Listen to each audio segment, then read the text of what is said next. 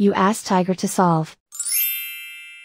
This deals with linear equations with one unknown. The final result is x equals 12 over 11. Let's solve it step by step. Simplify the expression. Expand the parentheses. Simplify the arithmetic. Group all x terms on the left side of the equation. Subtract 8x from both sides.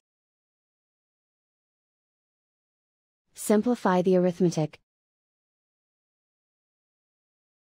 Group like terms.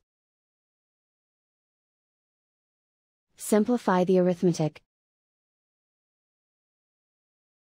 Isolate the x. Divide both sides by -22.